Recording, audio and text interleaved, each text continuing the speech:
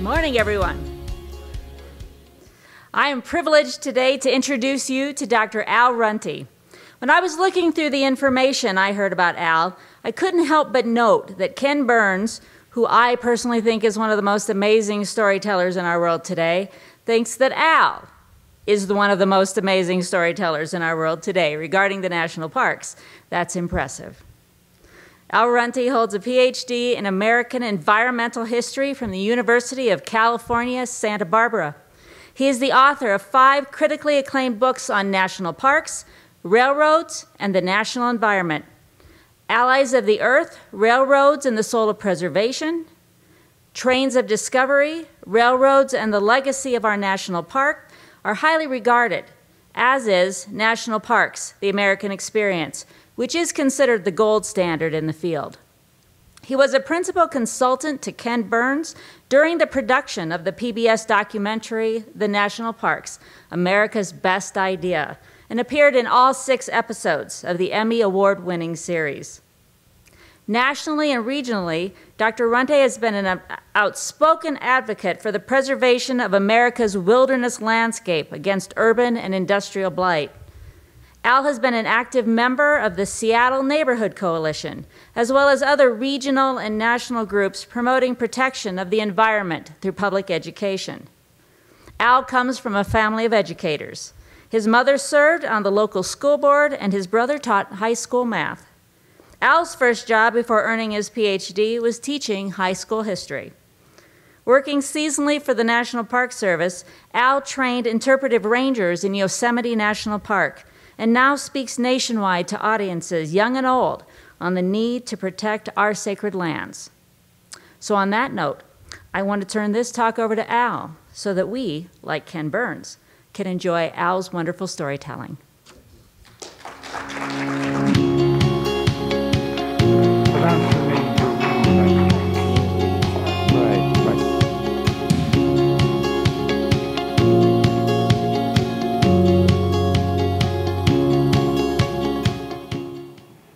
It's really something to look out into a crowd of masked faces. Well, thank you, Dean Barine. I appreciate that introduction very much, and it's wonderful to be here. It's wonderful to be here in southern Utah, which I still consider the state of national parks, at a university that is renowned for having taught and protected the national parks.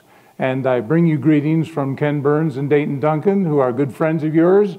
I understand that Dayton spoke here several years ago, and he wanted me to say a special hello. And so here we are, and let's be on our way and talk a little bit today about this wonderful system that we call our national parks and our national park idea. I do want to acknowledge, to start, Paul Patrick Dubin, who is the reason that we are here. A good friend of mine, a very dear friend of mine, his father, Dr. Jeffrey Dubin, has endowed here at the university the Paul Patrick Dubin Memorial Scholarship on behalf of the national parks. Jeffrey, would you please stand up if you would and just acknowledge yourself here to the group? Thank you. Jeffrey is a classicist, by the way, and reminds me that our national parks got their start way back in ancient Greece and Rome with the sacred lands that were set aside. But we, the American people, were the ones that really perfected the idea. And so we wish Paul well now that he has gone on to study the universe. We wish him well, and we thank him for his contribution to our national park idea. Here they are, our national parks. We are one of the few countries in the world that has this amount of open space. This is the primary natural units of our national park system. I couldn't even begin to get onto the map all of the historical sites we have and all of the other wonderful sites that we have in our national parks. But you get the idea that we've done something quite special in this country. And when you look at your lovely state of Utah, you can see again how much the national park idea means to all of you here at Southern Utah University. Christine, my wife, and I are from Seattle currently. I'm born and raised in upstate New York. We have wonderful national parks there too. And it is an amazing legacy. And when you add in all the other public lands, the national forest and the national wildlife refuges, and all the open space that is managed by the Bureau of Land Management, you get the idea. We are very special. Think of it. We have 550 million acres of public lands in the United States. That is Alaska and 2 Californias, or if you want to keep it south of the 49th parallel, 5.5 Californias worth of space. No other country in the world has this. Lots of countries have open space, but not this much public space. And we fight over it all the time, and that's one of our problems, because we are a nation that has its disagreements. But here is one thing that I hope that you will all take with you today. I am glad I shall never be young without wild country to be young in. Of what avail are 40 freedoms without a blank spot on the map? Aldo Leopold, University of Wisconsin wildlife biologist, one of our most distinguished conservationists, and that is one of my favorite quotes. Paul Patrick Dubin never left this earth without having blank spots on the map, and now Professor Ryan Paul is teaching you about these magnificent blank spots. We need to protect these. We need to keep them sacrosanct, no matter how big we grow and no matter how much our world changes in the years ahead. And this was also our message as we began as a country. This is Thomas Jefferson, who was, of course, our 3rd president and our author of the Declaration of Independence. Well, Thomas Jefferson had a problem. How could he prove to Europe that the young United States of America was worth something? He decided that the proof would be in nature. Europe was the past, the United States was the future. Why? Because we had these beautiful landscapes. Off of his left shoulder here, we see the natural bridge, which he called so beautiful, so elevated an arch. And that was Thomas Jefferson's argument. Yes, Europe had all of the ancient civilizations and all of the achievements of the modern world, from Shakespeare to Milton to the Sistine Chapel and all the wonders of the Renaissance. But the United States was the future because we had a fresh landscape on which to discover our democracy and on which to grow. Or as the young nationalist Philip Freneau put it, the Mississippi is the new prince of rivers, in comparison to which the Nile is but a rivulet and the Danube but a ditch. So there we were on our way. Jeffrey and I love this painting, Kindred Spirits by Asher Brown Durand, a student of Thomas Cole, who is pictured there with the easel and the brush. And he's with William Cullen Bryant of New York, who is one of the founders of Central Park in New York City. They're in a beautiful Catskill Mountain stream, and it was their ideal that nature, again, would be American culture. And Thomas Cole, the nominal founder of the Hudson River School of Art, brought these great canvases to light and taught Americans about the wonders and beauties of the American Northeast. But as you can see, these people, these gentlemen, are wearing street clothes. They're wearing city clothes. They're not out there tackling the wilderness. They are the ones who are falling in love with it. And their ideal in this beautiful painting by Frederick Church, Twilight in the Wilderness, is to bring to the United States these wonders of nature.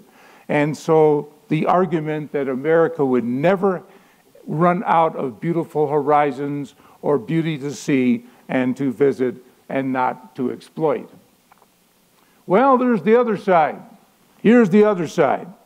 And look at this. Just look at this for a minute. Here's this pioneer. He's in Aberdeen, Washington, up in our corner of the world. And look at, one of my students years ago titled this picture by Darius Kinsey, Work. All that she could see in this picture was work. And there's a lot of work to do. There's a lot of trees to cut down. Imagine he's trying to make a farmstead, a homestead out here in the middle of the wilderness. But he's had time to put up a fence. Isn't that interesting? Now put up a fence, as if to say, inside is mine, outside is the wilderness. And yes, outside is the wilderness, but that is the thing that the artists of the Hudson River School were saying that we Americans ought to celebrate. But it was not celebratory to people who wanted to take it, to people who believed they needed it to make a living. And here's another painting or another picture by Darius Kinsey. This is a redwood tree in Humboldt County, California. And again, the men here are celebrating their conquest of a tree that is probably 800 or 1,000 years old. This is the other side of our culture. We are always arguing, and we see it here in the state of Utah, that maybe we have too much public land. Maybe we have too much open space. Maybe we need to exploit it. But I can tell you this, the best of our public lands have already been given over to development. And the late John Muir, late in his life, was so bitter that he put it this way: nothing tolerable is safe, however guarded. How can we have national parks if we are not willing to guard them and are not willing to protect them forever? So this is the tension that we have had. Those who see wilderness as something beautiful and something noble and something given to us by God, and those who see it also given to us by God, but for our use, something that we should turn into productivity and something on which to base our livings. Well, I grew up in New York State, as I said, and I will make this confession. We did not see Niagara Falls until we had been all the way west and back. It's one of those things, you know, you live right next door to something, in our case 200 miles away, and you don't go there. And this gorgeous painting by Frederick Church of Niagara Falls tells us why everybody should be proud of this great natural wonder. And this was America's natural wonder of the 19th century, before the westward movement had really gotten started. This is what everybody went to see. This is what Europeans flocked from all over the world to see. And here it is in this gorgeous painting by Frederick Church, which in actual dimensions is 4 feet high by 8 feet wide, and he really captured the magnificence of our Niagara Falls in this gorgeous painting. But if you'd gone there after the American Civil War, you would not have seen just this. You would have seen this. You would have seen development now all over the cataract, surrounding the falls. You can see the power plants going in. You can see the industrial district down to the far left from the American Falls. Niagara Falls are great natural wonder, and we're letting it slip away and become a developed industrial site.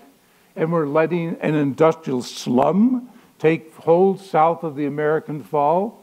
And this was something that took Americans aback, took thinking Americans aback, and made them realize that maybe there was something wrong with Jefferson's argument that America was worth a voyage across the Atlantic, or something wrong with the young nationalist Philip Freneau, who had forgotten what was happening under his very nose in the beauties of the American Northeast. Well, we get our national park idea from this gentleman, George Catlin, who was an artist and who had gone to Niagara Falls to paint it in the late 1820s. And here you see one of his beautiful paintings of Niagara. And here you see one of his more honest paintings of Niagara. This is a bird's eye view. Now, he could not have done this in a balloon or in an airplane, it being 1829. He did this all from what he saw on the ground and extrapolated as if he were seeing it from above. And you can see the Horseshoe Fall and the American Fall on the bottom here, and you can see Goat Island between the falls. And what you notice is that all the forests are being cut, orchards are going in, there are now farmhouses, there are now roads. And so Niagara Falls, this spectacular natural wonder, was actually being developed long before Americans had an idea of protecting it as a national park. Well, that was George Catlin's idea. We need to protect our great American landscape as a park. And he had an idea that we should take the whole third of the heartland of the country and declare it a nation's park, containing man and beast and all the wild and freshness of their nature's beauty. That was his idea. And, well, you know, it was a great idea. It was a great anthropological park. It would have been a marvelous experiment. He was understanding that what he had seen at Niagara Falls was going to happen all over the country. And of course, that's what happened. After the American Civil War in particular, we began to conquer the American West in full measure. Here we see Liberty stringing the telegraph key, the railroads following right behind her. You can see the miners with their shovels and picks heading west. And you can see this idea that America is going to move into the West. And of course, Utah was settled in the late 1840s by Brigham Young and his contingent, and the West began to change. But an interesting sidelight, Brigham Young also insisted on being one of the principal builders of the Union Pacific Railroad when it crossed Utah in 1867. So here came the railroad, here came people to settle, and now what? Is the whole country going to be developed?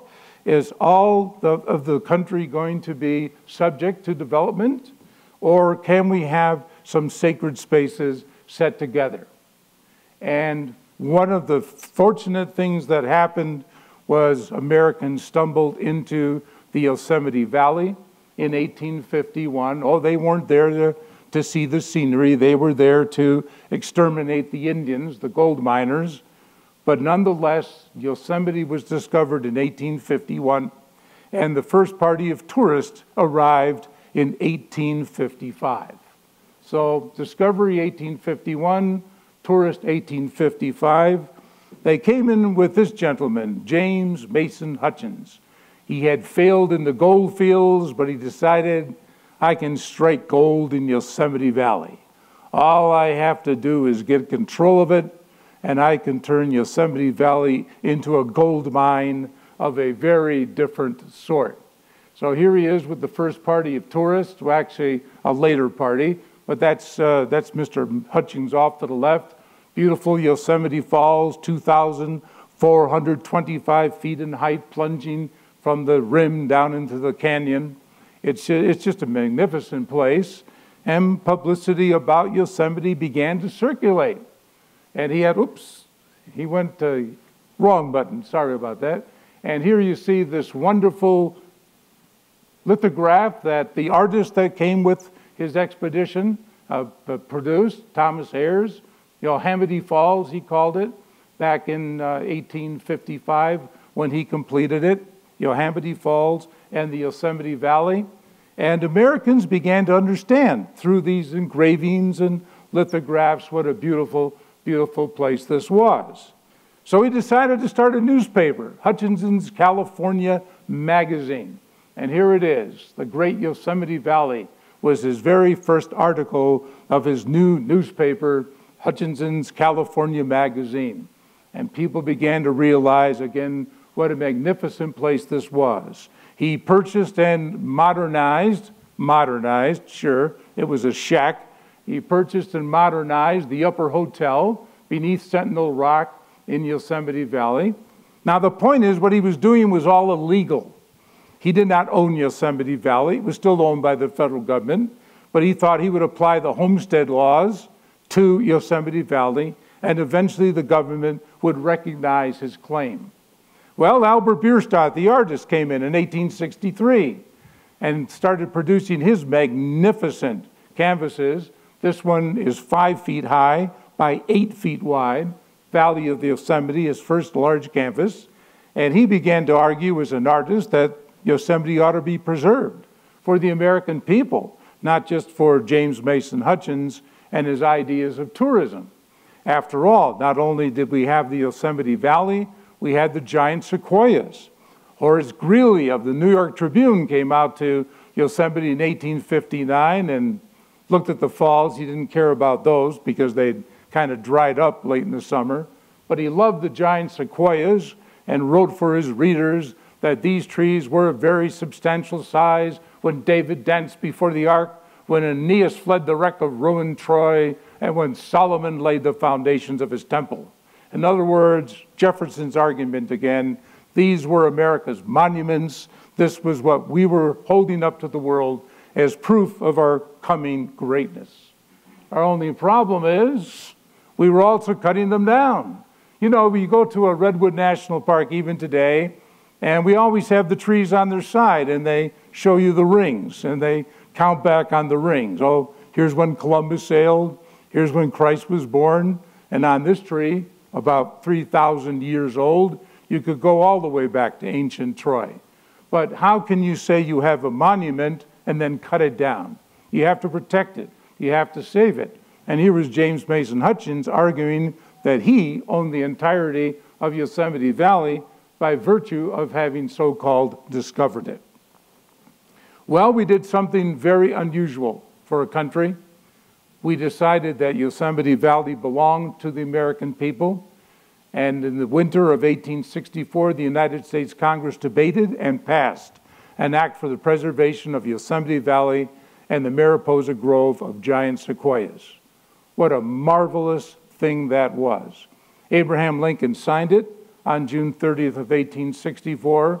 And again, knowing your history, you will understand that that was right in the bloodiest year of the American Civil War, at the end of the Wilderness, Spotsylvania, Cold Harbor campaign that had cost the United States 100,000 of its sons, north and south, in 30 days of bloody conflict.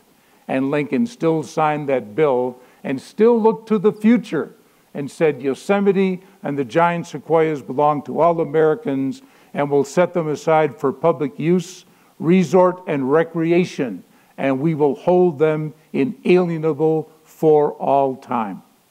Marvelous, marvelous, marvelous. So that was the first act. And what happened to James Mason Hutchins? Well, he sued. He sued. He said, you can't do that. I own Yosemite Valley. He lost in the Supreme Court.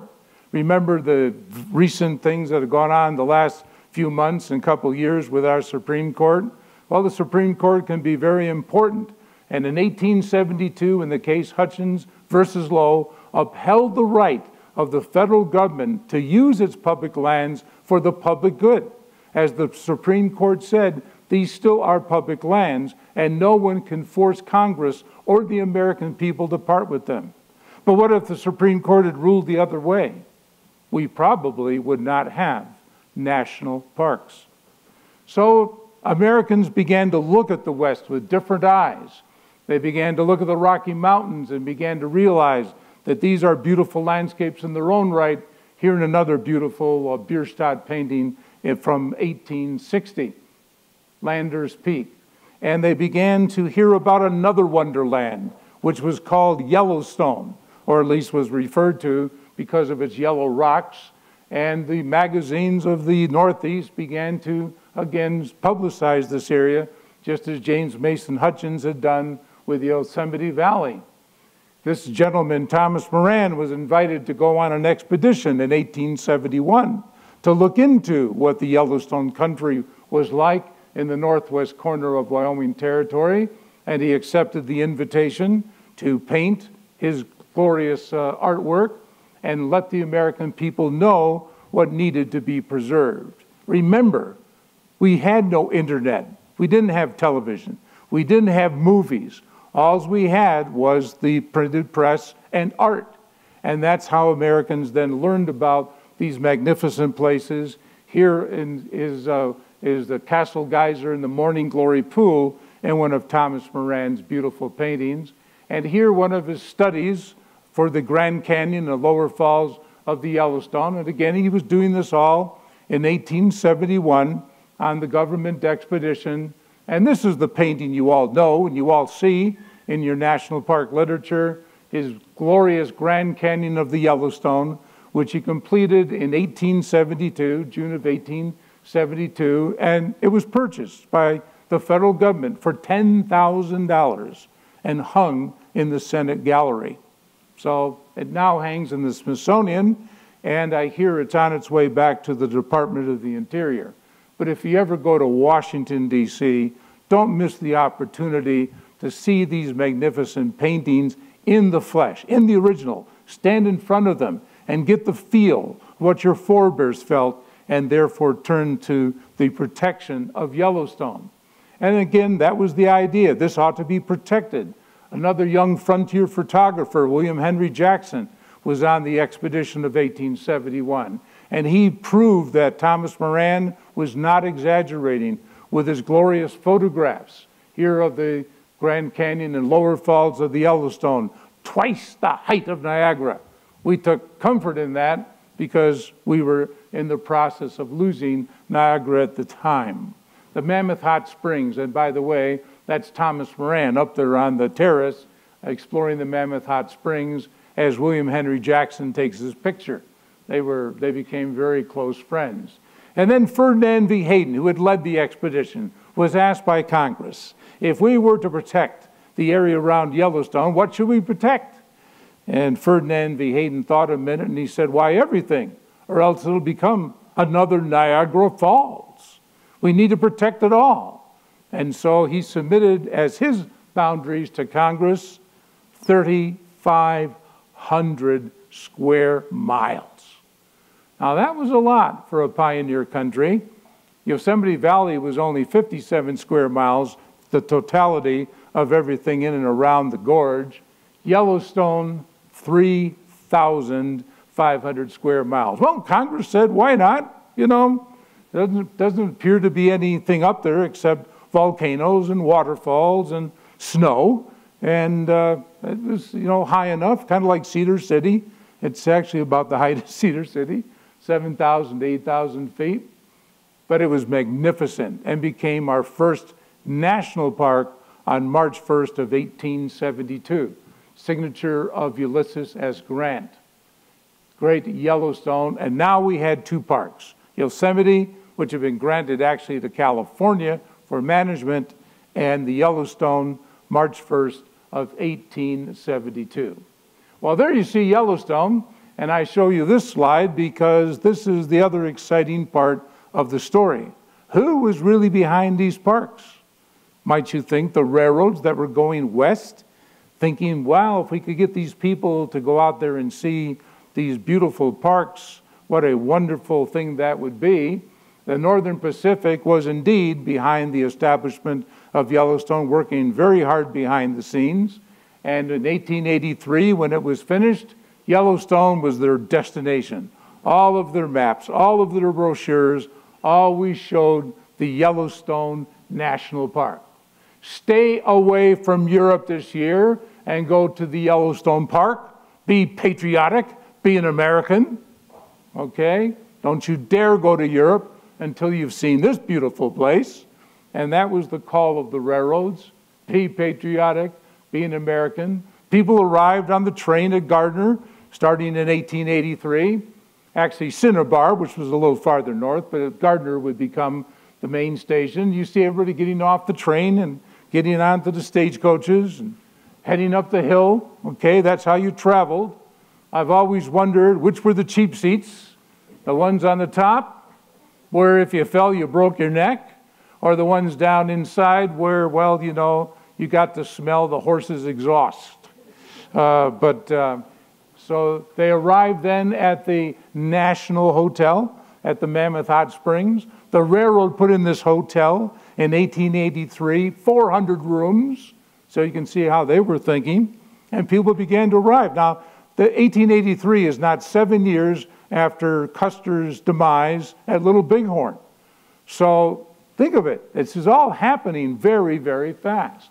And again, I don't know about writing up in the top, but that's how people saw Yellowstone back until the motor stages that began to come in the 19-teens. You went around in these great Concord stages. And of course, the railroad had to give you a nice place to stay, right? You know, Best Western Plus? Nah, we're going to give you Old Faithful Inn by the Seattle artist Robert Reamer. And Robert Reamer, the architect, designed this gorgeous palace in the wilderness, this palace that people could enjoy in the style to which they had grown accustomed back in the eastern United States. They had wonderful advertising. I love this. Won it on eBay. If you have any in your attic, you can always send them to me, or you can put them up on eBay yourself. This is the guidebook from 1897, Alice in Wonderland, and she's riding the back of the eagle above the Grand Canyon and lower falls of the Yellowstone. Americans were excited. And of course, the people who could afford to do this were generally the wealthy, but you get the idea. Americans were excited about the wonders and beauties of the American West.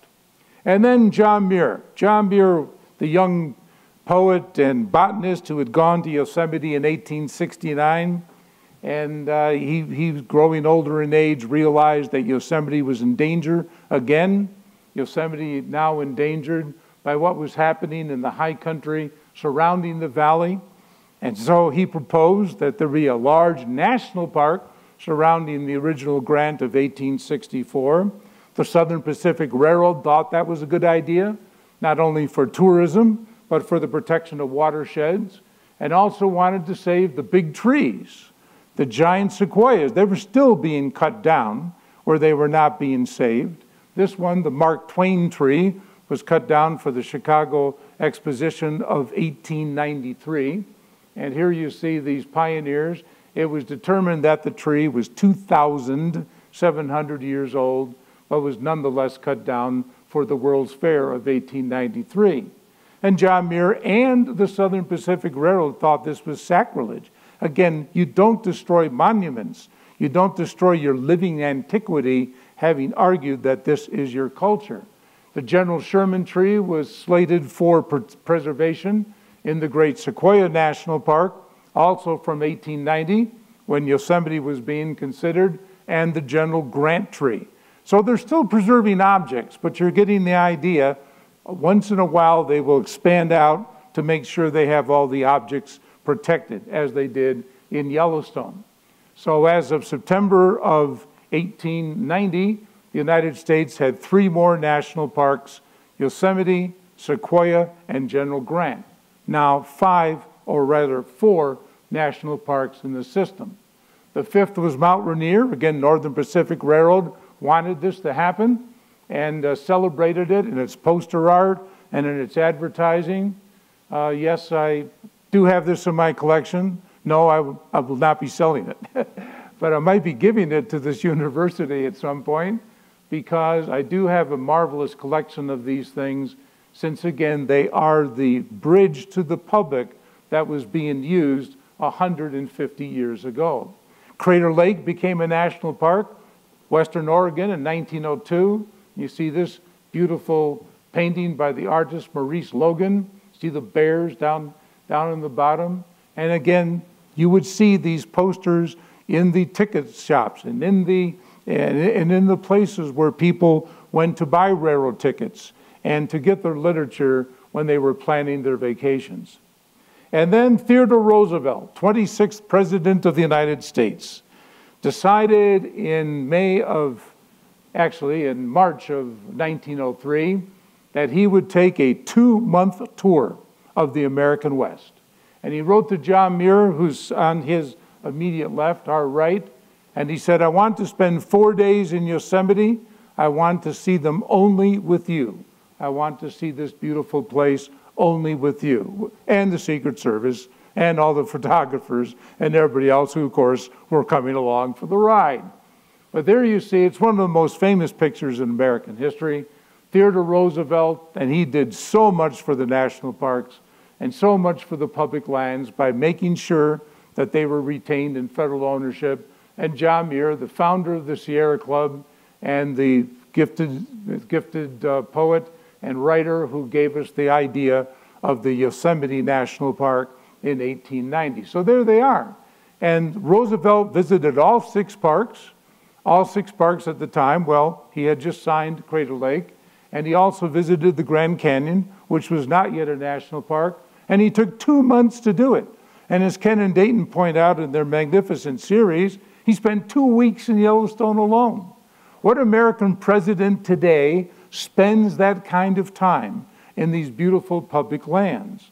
That, again, is something that we're missing in the 21st century that we very much had in the 20th. Well, Roosevelt set aside preserving national monuments under a new act for the preservation of American antiquities. He started with Devil's Tower in Wyoming, and then he went over to the Grand Canyon and said, I loved it. Leave it as it is. For your children and children's children and all who come after you is one of the great sights that every American should see.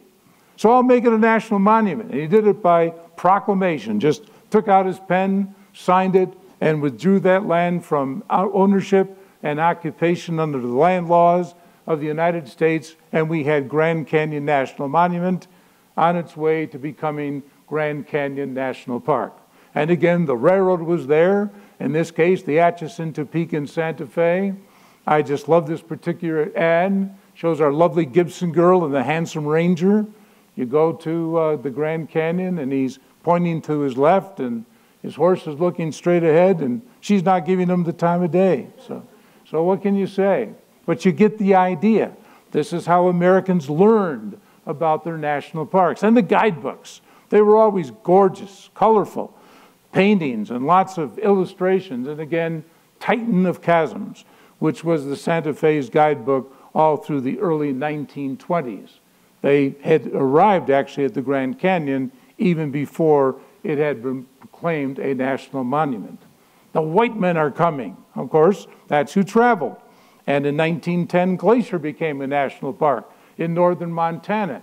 And the Great Northern Railway built the Great House, as the Indians called it. And you see again the advertising. It's so experience-oriented. And then the shoe drops. The shoe is the Hetch Hetchy Valley in the Great Yosemite National Park. The second Yosemite. San Francisco says we need this valley as a water supply. John Muir says turn Hetch Hetchy into a water tank, as well dam the nation's cathedrals and turn them into water tanks.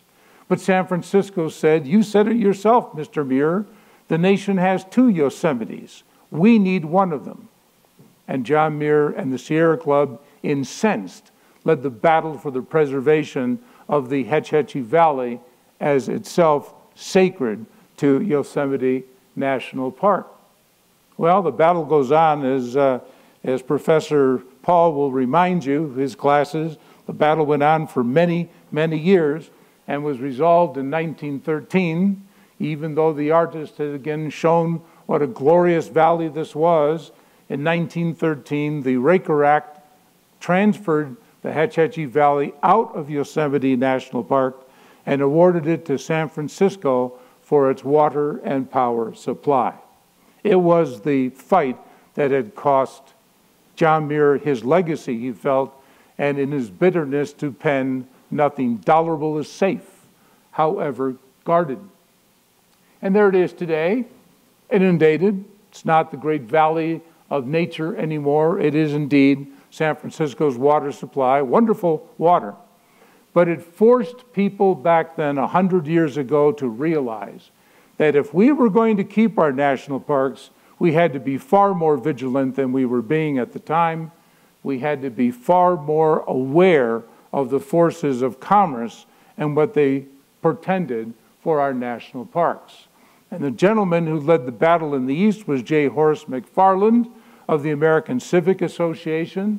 He was leading a battle, again, for the preservation of, are you surprised, Niagara Falls, which by the early 20th century was being rimmed by reservoirs and canals to actually drain the water. It didn't even go over the falls anymore. It went downstream of the falls to be used for power production. There was even talk that there would be a waterless Niagara at some point. Here's a political cartoon from Punch magazine. See America First, it's going fast. And Americans were actually contemplating that Niagara Falls would be waterless. And guess what? After midnight, they virtually turned it off, even now. After the tourists are gone and the light show is over, they take most of the water and send it down around the falls into these power plants and into these reservoirs for water storage. Think of it. Niagara Falls is Niagara, trickle after midnight. And then at 6 a.m. when the sun comes up and the tourists start to come back, they turn it back on. They can do that now. The engineers can do that.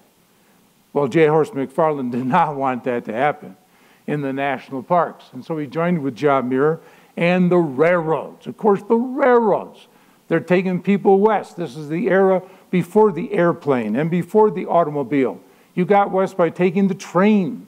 When my grandfather homesteaded in South Dakota, he came over from New York City by train. You got there by train. And of course, you had to have your hats, you know. All the ladies, look at some of those hats, I'll tell you.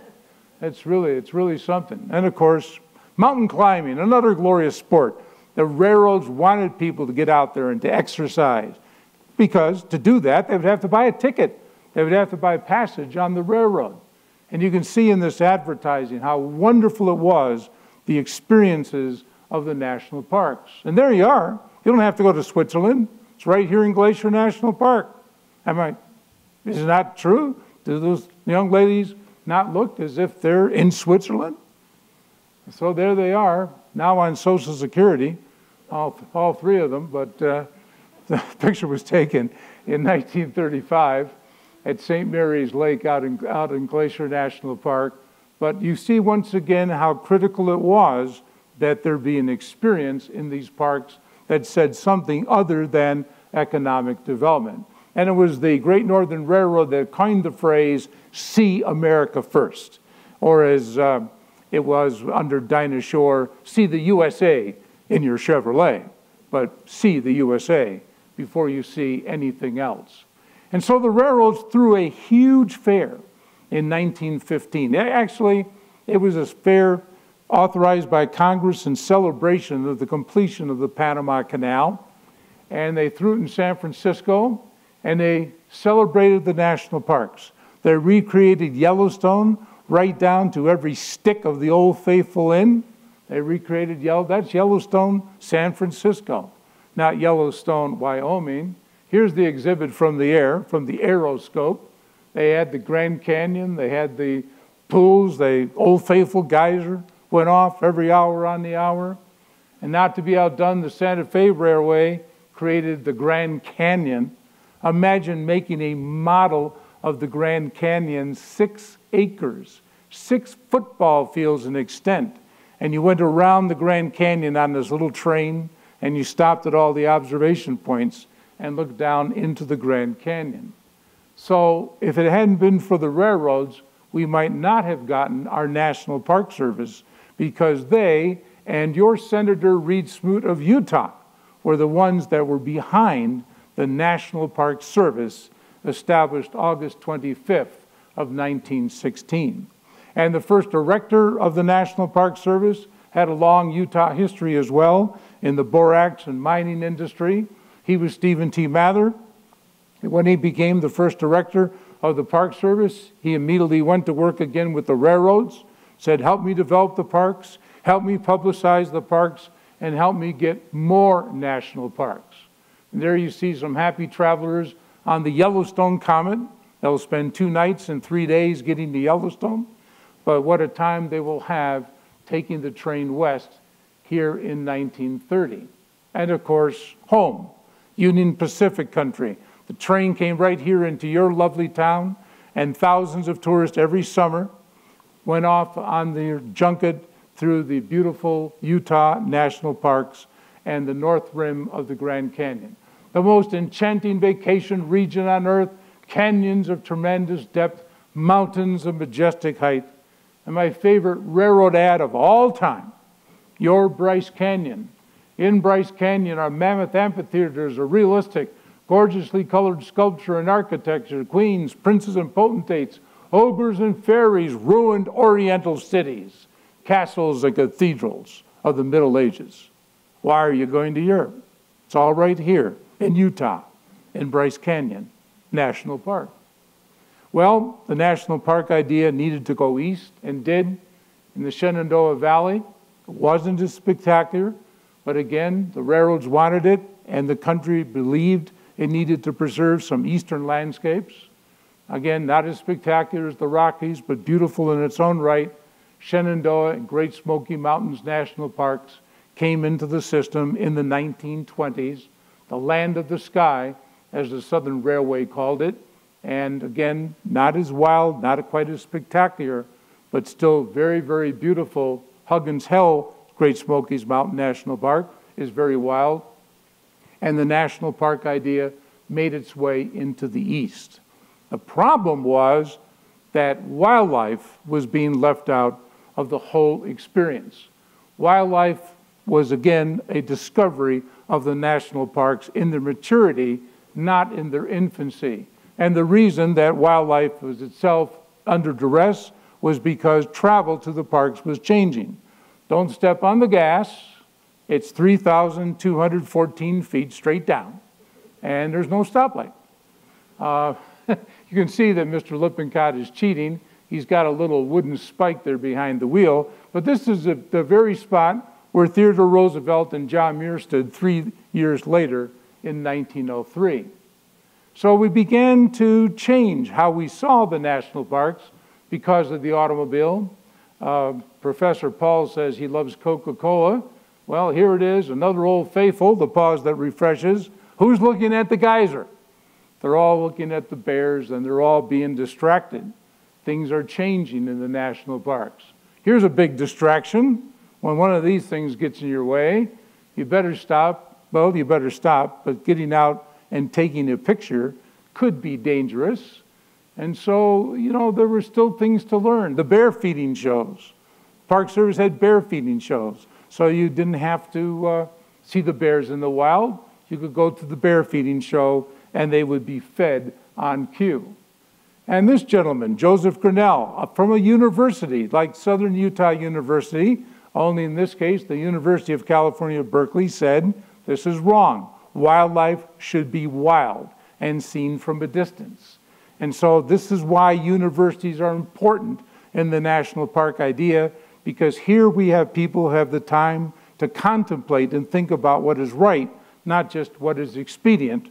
And Joseph Grinnell said, we need to have better wildlife protection in our parks. And we need to bring the parks into ecological compliance for it, like the Grand Teton National Park. Beautiful park, but just the mountains in 1929. What about Jackson Hole, where the elk gathered? It was not protected, and it needed to be protected, and would not be protected until an Eastern philanthropist by the name of John D. Rockefeller Jr. spent over $1 million buying old homesteads in the valley and later gave them to the federal government to round out Grand Teton National Park with the acquisition and inclusion of Jackson Hole. So a new maturity again coming to the park idea. And the granddaddy of all biological parks in the United States, Everglades. A swamp is a swamp. I concede that the Everglades is not as ugly and repulsive as other swamps I have seen, but it is yet a long ways from being fit to elevate into that glorious class of wonderlands we call the national parks. That was William T. Hornaday, the so-called father of wildlife conservation, dismissing the Everglades because it saved wildlife.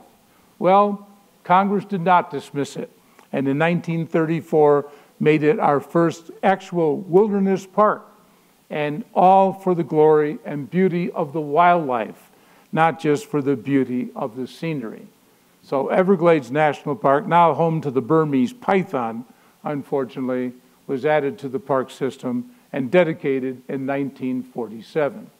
And out on Olympic Peninsula, our country, where Christine and I live in Seattle, Olympic National Park, sure, the beautiful mountains, no problem making those a national park, but what about the trees, the rainforest? We need that as well for the glory and protection of the entire ecosystem. And so the government again decided that the Everglades National Park, being the model, should extend to Olympic National Park and include the rainforest. And here's the park, here are the boundaries of the park, and here's an aerial view showing how those boundaries match exactly. Everything around the park has been logged, sometimes 2 and 3 times. Only inside the park do we have the virgin rainforest of the Pacific Northwest. So here we are today, all the forces of nature without the element of surprise, being sold again that our electronic devices and our cars and all of our wonders of mankind are more important than the wonders and beauty of nature. By the way, I hope that guy didn't get a ticket. He's parking out of bounds there on the side of the park. Well, you know this place. It's right next door. Glen Canyon. Its gates closed in 1963. But maybe you don't know this painting by Norman Rockwell, who used to do all the paintings for the Saturday Evening Post. He doesn't look too happy. The Indian family with their slooped shoulders doesn't look too happy, nor do the eagles soaring above. I think Mr. Rockwell is telling us that in taming our river, we also destroyed a wilderness. And that was also proposed for the Grand Canyon. I don't know how many of you realize it, but in the 1960s, our then Secretary of the Interior, Stuart Lee Udall, there on our right, proposed damming the Grand Canyon at 2 spots so that there would have been no free-flowing Colorado River again through the American Southwest. He proposed it for water and power for the Southwest, Phoenix and Los Angeles in particular. Well, the conservationists took up the battle. I was among them. Save the Grand Canyon, said the Sierra Club. The Bureau of Reclamation said, save the Grand Canyon. We're going to make it more democratic. You'll be able to take a boat into the Grand Canyon. You'll be able to get close and personal with the canyon walls. Sierra Club asked in one of its most famous ads of all time, should we also flood the Sistine Chapel so tourists can get nearer the ceiling? That's what saved the Grand Canyon. That ad right there by David Brower and the Sierra Club. That's what saved the Grand Canyon for us, for posterity. Fortunately, we couldn't save all the redwoods, a great redwood national park, and you can see the boundary right down to the cutting of the redwoods, another big battle from the 1960s. A great jetport was supposed to go in at the Everglades, but the SST was stopped, and the jetport was never fully completed. But stop and think what that would have done to the Everglades. And then the battle for Alaska, the great wilderness national parks of Alaska, shown here in Time magazine, which was culminated in 1980 with the Alaska National Interest Lands Conservation Act. And then the Secretary of the Interior, well, you know, good old James Watt, our good old buddy from the Reagan years, and he's again another example of this idea that the public land should be developed. And the cartoonist had a field day with him. Here's one of my favorites. Never mind the apples. How do you like to open this place? To oil and gas drilling. And I used to have these on my office wall at the University of Washington, so all my students coming for office hours could be entertained by all these cartoons that were coming out from the era of James Watt. Well, here we go again, right? The Green New Deal. Green New Deal. I'm looking forward to it with great anticipation. I only wish that we were thinking about railroads and not just about wind turbines. You know, I don't know how green that is. It may seem green to the planet, but at the same time, it's very destructive of the landscape, as are the solar power plants, destructive of the landscape. Maybe you good people here at Southern Utah University can think of some other ways that we can generate power. And I do hope that you support, among other things, going back to railroads as a primary form of transportation, because those really are green. And Aldo Leopold again reminds us what the challenge is in the years ahead. We need to examine each question in terms of what is ethically and aesthetically right, as well as what is economically expedient. A thing is right when it tends to preserve the integrity, stability, and beauty of the biotic community. It is wrong when it tends otherwise. We need to save beauty and biology, not just the atmosphere. And that's part of it. What do you think cleans the atmosphere, if not the biology of our planet? And of course, history. Are we going to forgive ourselves? Are we going to forgive our forebears for being imperfect people? Washington, yes, was a slave owner. 156 slaves, the largest slaveholder in Virginia. He also went away from his plantation for 8 years and served in the front lines of the Continental Army to bring this country freedom.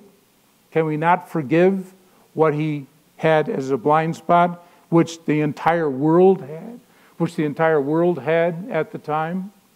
Do we really want to take down all these statues at Gettysburg, another one of our great national parks? Is that what we want to do? Or can we let these people rest in peace and recognize that the battles that they fought were theirs to fight, and we were not there to serve with them? So why do we shake our finger at the past and insist they should have been better people? They knew it. They fought for it. They died for it. 700,000 in the American Civil War alone. Here at the high point of the Confederacy, men died by the dozens a minute for the democracy that we have today. And our National Park Service interprets it and reminds us, again, we weren't there to serve with them, so who are we to criticize?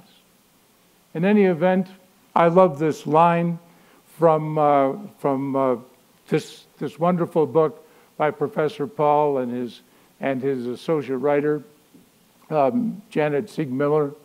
I remember in July, around the 4th of July, we hiked down to the trail and sat clear down on the trail and just sat there and looked at the park in the moonlight. Then we sang all these patriotic songs. You're a grand old flag, and America the Beautiful. We just did it because we loved our country, and we loved the outdoors, and we loved nature, and we were happy to be alive.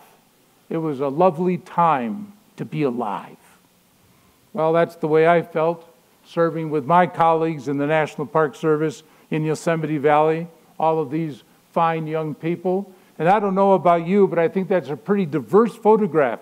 If we're concerned about diversity, I see men and women, and I see my Hispanic colleagues, and my African American colleagues, and my Miwok Indian colleagues. And this is 1983. We're doing a good job. Let's be kind to ourselves and try to do an even better job.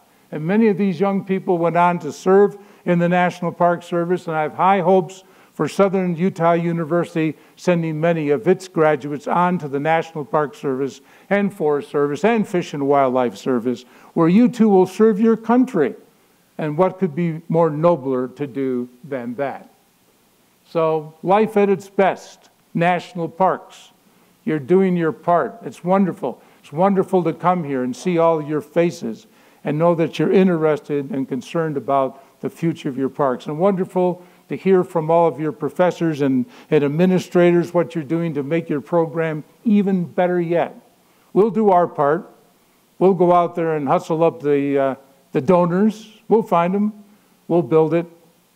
Thank you very much.